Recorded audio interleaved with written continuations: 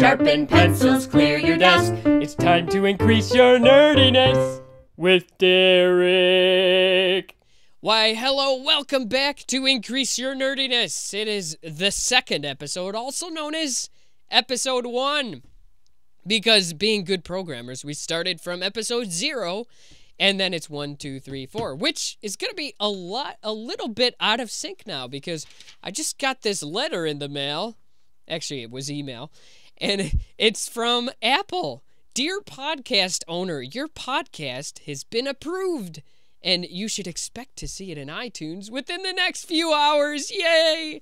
So if you want to subscribe to that, if you're an iTunes user and you think you might be interested, just go click on that now, because I think to remain in the iTunes store, although it's not for sale, it's a free podcast, but that's where you would find it, I think a couple people at least have to be listening. So yeah, go there and do it. I don't really beg for subscribers on YouTube, but in this case, I'm going to make an exception. Speaking of YouTube, where you can find the video version of this podcast, all this stuff is kind of linked together at derekforpresident.com, so that's all you have to remember. You don't have to, okay, his username here. Nah, don't do that. Just go to derekforpresident.com. But from a YouTube viewer, I got this feedback, and I love comments and stuff. It's just fun. It's like a mailbag. So I'm gonna say today we're recording on January 12, 2011. Who knows how this will change in the distant future? So at some point I'll be like, don't do this. But for now, I'm saying a good place to leave a comment or a message is to just go to the latest Increase Your Nerdiness video and leave a comment there, because I like to read through those. Anyhow, the comment is, skip halfway if you want to skip the rant. Now, I actually checked this out, and if you watch episode 0, the first one, it literally, it's halfway that I get done ranting and actually move into the content. That was actually a very astute observation. How did I manage that? Now, I will defend myself a little and say that the rant is kind of an introduction to the podcast, because I sort of have to introduce myself for the first time in episode 0, and I wanted to sort of lay the groundwork as to what they could expect from the podcast. So, yeah, and then it did turn into a rant. Another comment from some dude with a lot of letters in his name. Lol.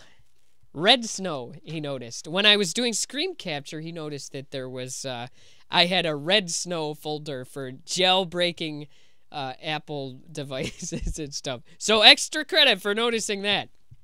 Good job. All right, well, speaking of laying some groundwork and such, I want to expand on something we talked about last week. And I was talking about copying streams from your file without having to re-render.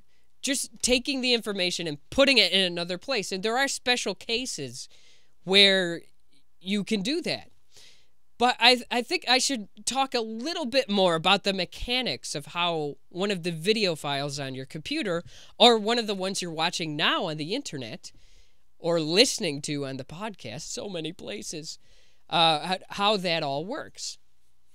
So here's the deal. We have these things called containers. And they can be kind of picky. You have to meet the specs. Whoever made the container makes the rules, apparently. Examples of some containers are MP3s. You kids have heard those, right? AVI files, of course. Now, MPEG 2 is kind of an odd bird. It can live in, oddly enough, an MPG file, or transport streams are another one I've used. M2T, MP2, VOBs on your DVDs. What are all these acronyms? It's craziness, but they can. I've actually worked with all of those file types. And so some, and the other ones I'll mention before I talk about the standardization committees, MOVs, MP4s, MKVs, and probably a whole bunch more. When I run out of stuff to say, I just say, and more. Ever notice how people do that? Anyhow, some kind of commission decides what you can put in their container.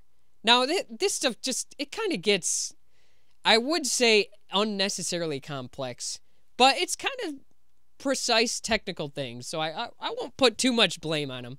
But if you ever want to have your head explode with excruciating detail, just Google for MP4 and read the Wikipedia article. Here's an excerpt from it. This is great. The ITU-T H.264 standard and the ISO/IEC MPEG-4 standard, formerly ISO/IEC 14496-10 or MPEG-4 Part 10, advanced video coding, are jointly maintained so they have identical technical content. Wow, how many people understood that sentence? I don't know. Like I said, it goes into crazy detail what you can put in these things. But that's the point. Somebody decides what you can put inside of this container. Now, inside of the container, of course, you have the goodies, the stuff you actually want to watch and hear. And so you'll have these things called streams. So you have a bunch of light captured by a sensor on your camera, eventually turned into a stream of binary ones and zeros, on or off. It's just a very definite amount, so it can be reproduced accurately. Same thing with the audio. There are sound waves coming in. The transducer in the microphone changes it into an electrical impulse. Eventually, it makes its way to your computer, and it changes it into a stream of bits. Now, I'll get to this in future shows, but basically that's, well, in most cases, this is done with a codec. That would be a fun topic for next week, wouldn't it? Yeah, a codec that's kind of what it does. It takes a bunch of data and crunches it down into the final ones and zeros. So that's what you have in your container. Eventually, you have an audio stream and a video stream. Now, there can actually be multiple streams at times.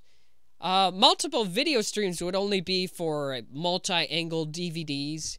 You wouldn't find that often. Or I'll tell you, the one place you would is in 3D movies.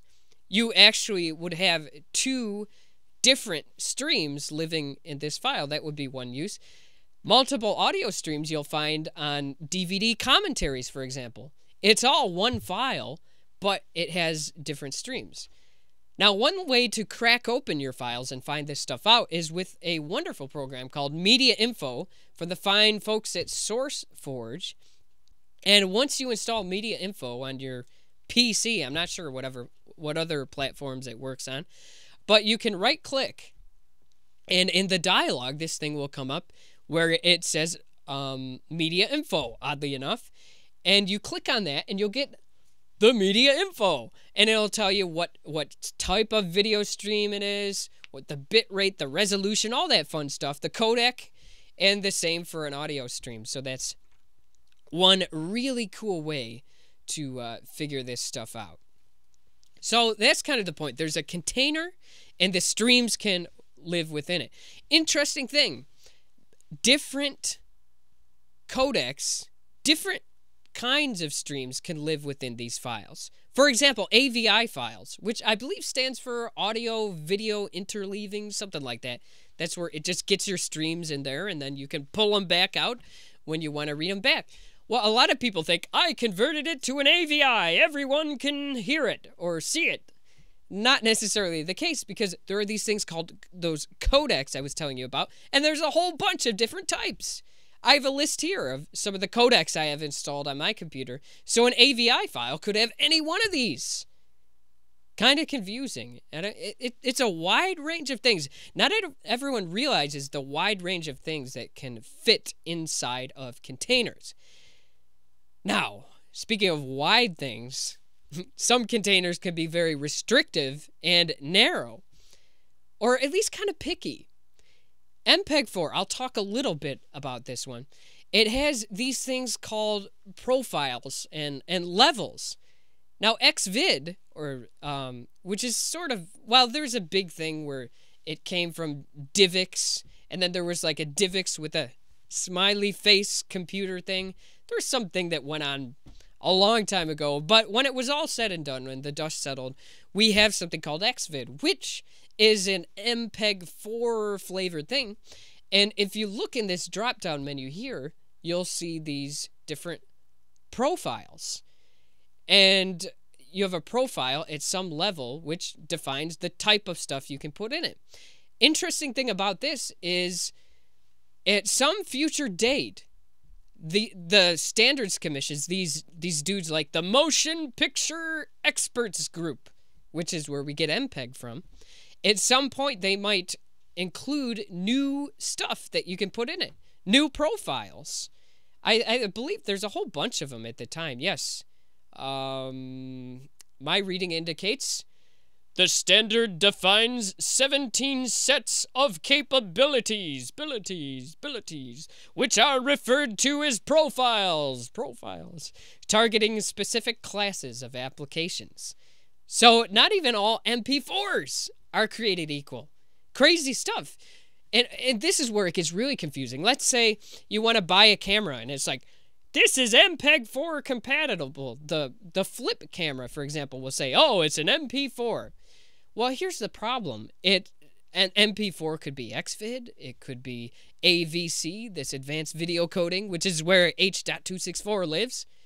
Crazy stuff, but you don't necessarily have to know what it means, but you're probably watching me in AVC right now. But at some point, they could invent some super duper, not just advanced video coding, but super advanced video coding, or whatever they want to call it.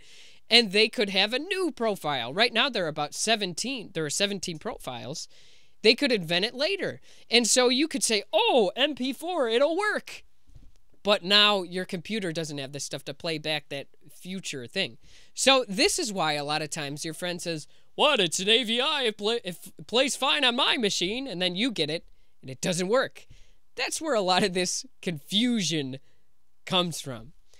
So hopefully I've helped you a little bit to at least understand the wide variety of things that can go into this, why it can be confusing. Now, I believe it or not, I didn't go into as much detail as I could have, because again, it's like head-exploding technicalities, crazy stuff.